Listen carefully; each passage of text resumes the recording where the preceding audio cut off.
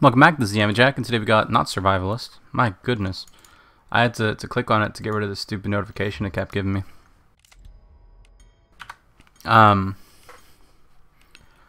I have an order coming today that's arriving by 10 p.m.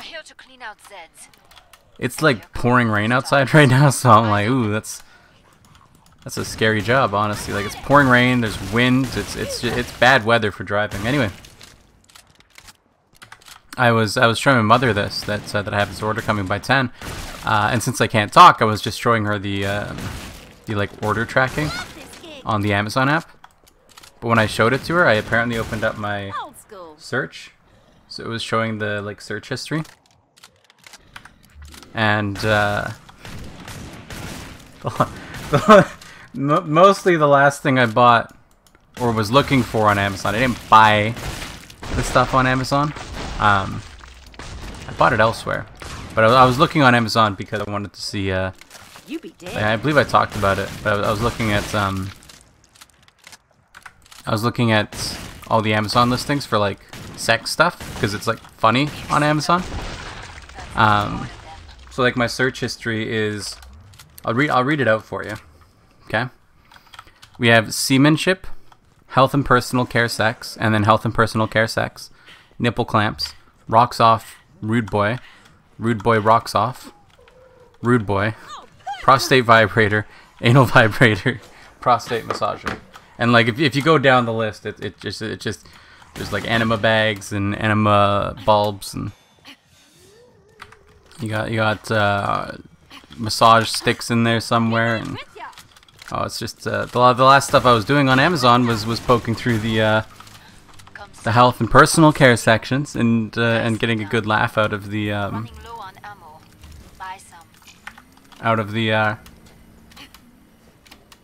advertisements for it, because they just get so funny. It's so much fun to watch, to read through them. I'll read on my order history too. I don't buy it on Amazon.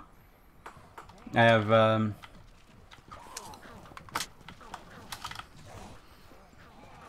I met earbuds, which arrived today by 10 p.m. The Annapolis Book of Seamanship, a WD Black 6TB Performance Black Internal Gamer Drive. Oh, I almost made it. BB Run 3-in-1 chessboard. R. Ruxia women's boy shorts. Some running shorts. More underwear. And a charging cable. I don't buy sex toys on Amazon. Don't do it, by the way. Something fun's coming. But it was in my search history anyway because I was looking it up for fun. So when I showed my mother the arriving today by 10 p.m. thing, and I accidentally clicked on the search thing, it just came up with like all kinds of sex stuff, and I'm like, oh no. She didn't mention anything. I don't think she cares anyway. If she even noticed, I don't care that she noticed. I don't care if she knows. I'm pretty sure they found my toys before, but it was funny anyway. Because I'm like showing it to her, I'm like pointing at the screen, thinking about like where it is, and I'm just like, there's nothing there, and I look at it, it's just my search history. I'm like, oh, I'm sorry. That's my bad. Oh well. We'll live. We'll live. On the topic of sex toys, if you ever hear this jingling in the background of videos, that is my nipple clamps. In fact, that's what this jingling sound is. I'm not like using them. I just leave them on my desk because they're fun to fiddle with. I use the nipple clamps primarily as a fidget toy because they're fun. Like, you got like, you know, a chain with 2 clamps on the ends, right? And you can like clamp them onto stuff and then like do things. And the things that you clamp them onto don't necessarily have to be nipples. So they serve a multi-purpose for me. They serve as a fidget toy, and then as a other toy. That's what this. If you ever hear this in the video, you can rest assured that it's nipple clamps. with the chain. I love fiddling with them. I do it so mindlessly too. Like I just pick it up. Like it's fun because it's just a chain. Like, you know, you ever had like a chain that you get to just like pick up and then let it like kind of like fall up into your hand? Oh, it's so much fun. I don't know why, but I enjoy it so much. So it's one of my favorite toys, in fact, for many reasons, but for its utility as a fidget spinner replacement, definitely up there. On the topic of things that aren't sex toys, you don't hear any other sex toys, by the way. The other ones are kept in a different place because the other ones aren't fun to play with. Not because they're dirty. Okay, I clean them. But just they're in a different location because of, you know. I'm not. Yeah, I got. I'll put it this way. Okay. You know, some of these toys are really made for single use. They're not single use plastic kind of thing, but just they have a purpose and they fulfill that purpose very well. They don't do anything else. You know? If you got like a bunch of beads, you know, you can't fidgeting with them. I mean, it's kind of fun, but I'd rather fidget with the nipple clamps. And then once I have the nipple clamps, I'm like, why do I have to have some beads with me as well? You know, like what's the purpose of that? You know, I don't see it. So they get stored somewhere else. But bring up the trading controls and upgrade your gear. That's what this sound is. I thought you'd need to know. You know, you're on a need-to-know basis about the sounds that you hear in these videos. I don't know how loud it is. It's really loud for me, so I assume it's really loud for you too. But it is behind the microphone, so it might be fairly quiet. I don't know. I do not know. I love throwing grenades, man. I don't throw grenades often enough, but they are fun. So anyway, I like this mysterious marksman. Cause you got like different types of order tracking, right? I like when they show you like much more verbose information about where your order is. Cause like for me, out for delivery is like good, but I like to know more, you know? And it's supposed to be here by 10 p.m. and I'm like, dude, it is pouring rain out there. I feel bad for whoever's driving right now. Like, don't get me wrong, I want them tonight. And if there was like, you know, a button that said, hey, do you want us to not deliver your thing today and deliver it tomorrow instead? I wouldn't push it. You know? Like, I feel bad because they're delivering stuff in the middle of the night when it's terrible weather, but you know, this is the responsibility that you chose to take on, so I'm not gonna say you shouldn't do it. Not to be entitled about it, but like just literally, like this is the responsibility that you decided to take on. It sucks for sure, but like, you know, so be it. You know, like when I was working in customer service, sometimes you get some real nasty customers coming in. You know, it's not like, you know, other people be like, oh, like, you know, I'm sorry for being so annoying, like, but I need my stuff, you know. I'd be like, no, like, you know, it's fine. This is what I chose to do. Like, this is the job that I do. You know, it's not a particularly great job at all times, but you know, I chose it for the most part. So, you know, whatever. Oh, it's not even out for delivery. It says it's supposed to be here by 10 p.m., but it's not out for delivery yet. It says it's supposed to be arriving today by 10 p.m., but it doesn't have the check mark at the arriving today. So I don't know if it's going to be here today or not. It's got 2 hours before it's 10 p.m., so I don't know. They got time, I guess, but we'll see. We'll see how it goes.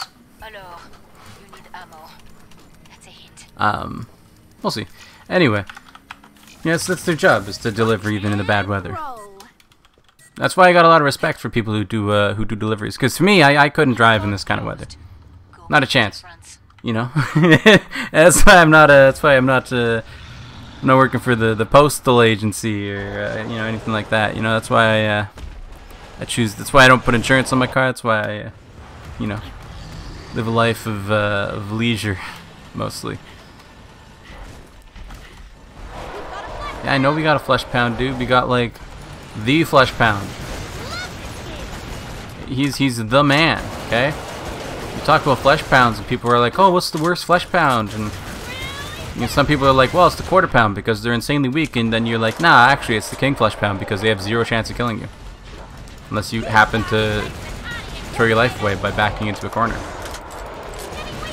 Which can happen. Oh, I wanted to get a boost.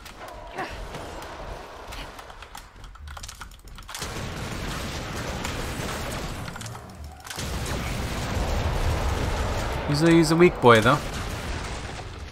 He's a very weak boy.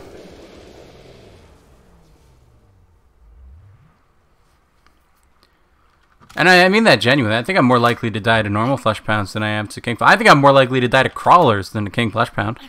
Honestly, like if you look at the stats of my my series, I think I die to more crawlers than I do king flesh pounds. Almost definitely. He's just not very dangerous. Like, you don't get any Zeds while you're killing him because it's just like the odd quarter pound, which is like nothing. And then the king flesh pound himself only has 1 attack basically, which is the laser. You can be like, oh well, he also has the spin. Yeah, but the spin doesn't hit you if you just like do this. Now all of a sudden the king flesh pound can't hit you with anything other than the laser. So you know.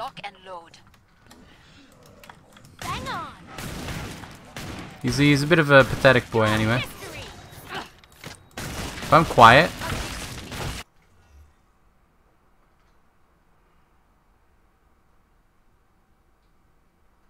You might be able to hear the rain out there.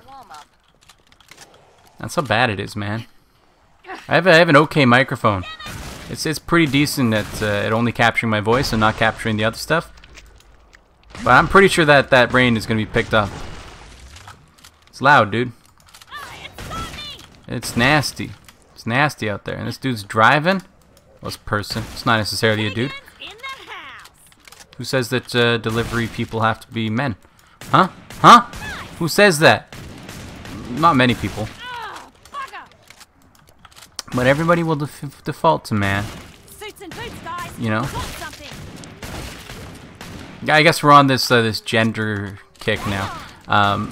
If I say that this poor delivery person is gonna have a hard time delivering, I bet most people would say something along the lines of like, "Aw, you know,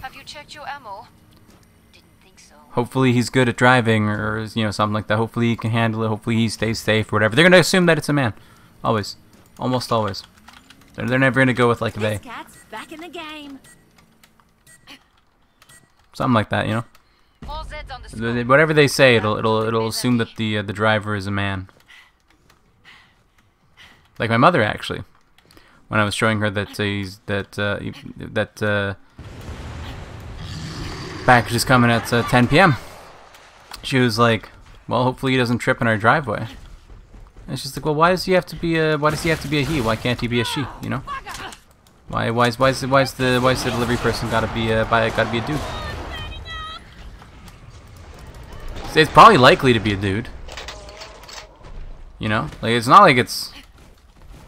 There's a lot of sexism in everywhere, right? Like, women are perceived as bad drivers. They're probably gonna have a harder time getting a job as a driver, is my guess.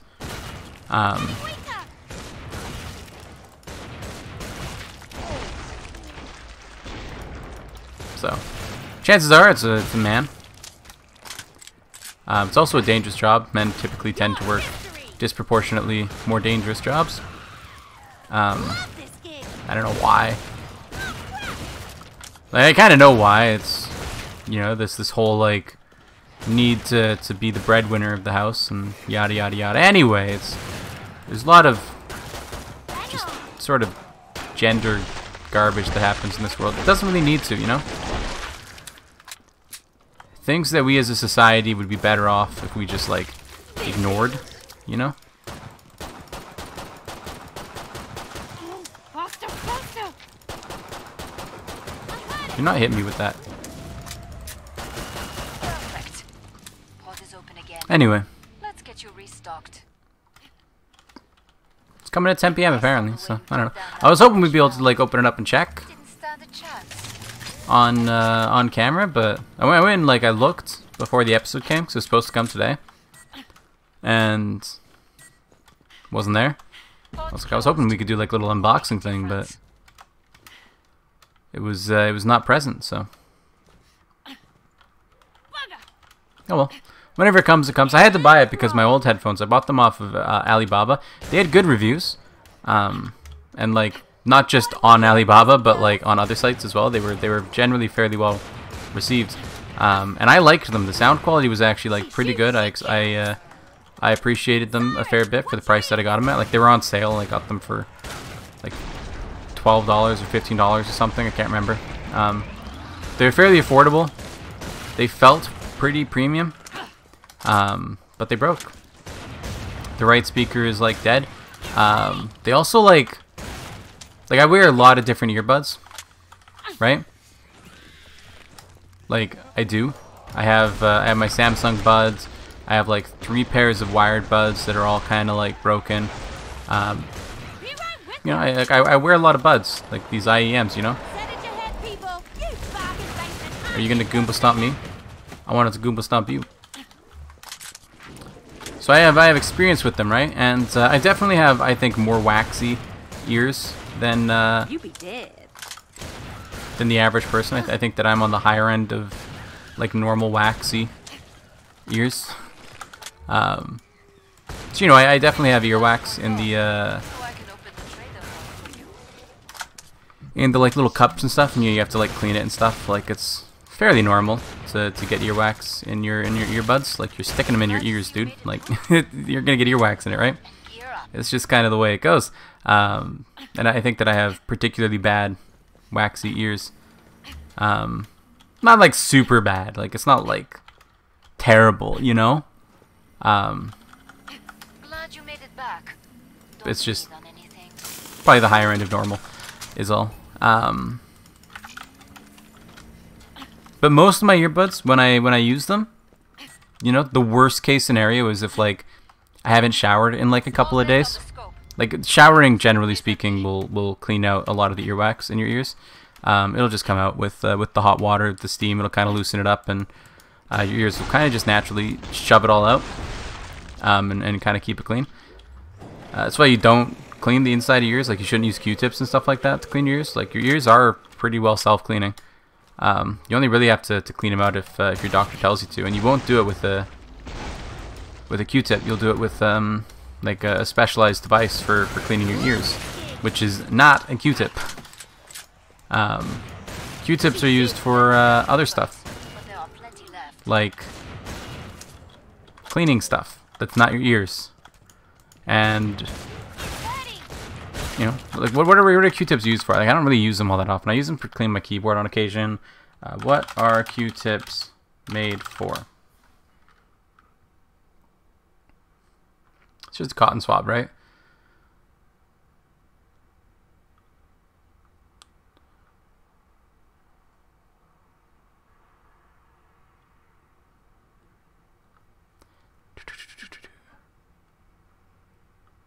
Okay, it's just all people talking about how you shouldn't use it for your ears. Yeah, I know that. I just wanted to see like what's the main purpose of them.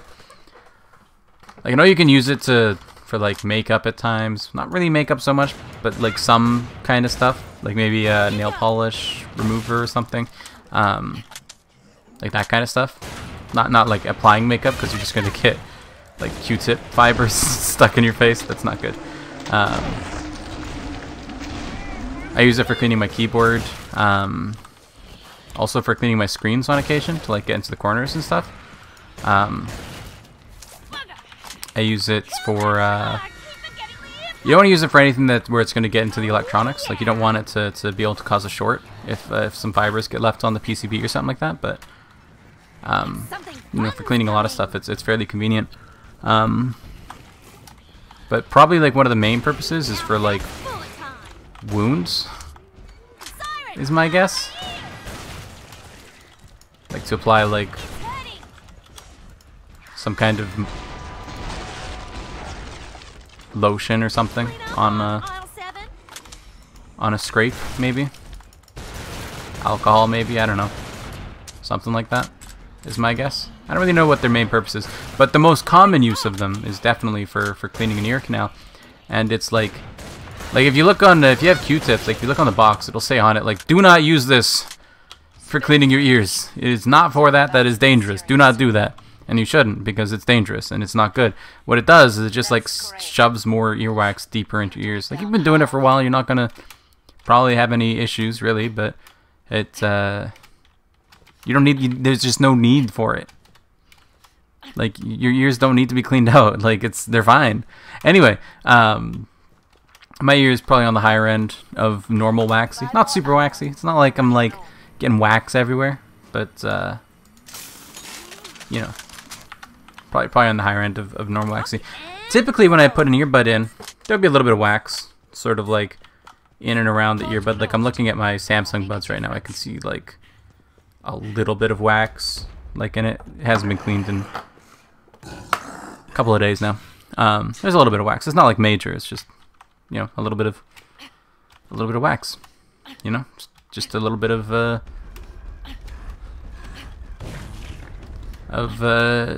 detritus from the ear canal. And that's like normal, right? A little bit. These other ones that I was using from Alibaba, like, I pull them out of my ears and they're like just coated in earwax. They come out and they just be like I have to like be cleaning them like during use. Like, I'd be using them for a few hours and I have to like pull them out and like clean off the earwax off of them. And I'm like, I don't know why these earbuds are like pulling out so much more earwax. Like, are my ears like reacting to it and then like creating more, or are they just like made out of a terrible material for ears that the earwax is like sticking to? Like, I don't know, but like they would just be so covered in earwax anytime I would use them. It would just be like terrible, man. Okay, we'll just like tank it. It'll be fine. So I don't know, like, it was not normal for me anyway. But like I'd pull them out and they would just like the sound would like get, I don't know if it's just the way they were built or whatever, but just like I'm looking at them. There's not really any wax in them right now because I cleaned them out. But well, there's a little bit actually. I guess I didn't clean that one so well. But I'd have to like constantly be cleaning them out to get all this wax out of them, because it would be like blocking the sound, which is crazy because that's not an experience that I have with any other earbuds that I use, just those ones. So I don't know what's different about them, but they had a lot of problems, so I'm happy to get some new ones and hopefully have a lot of those problems resolved.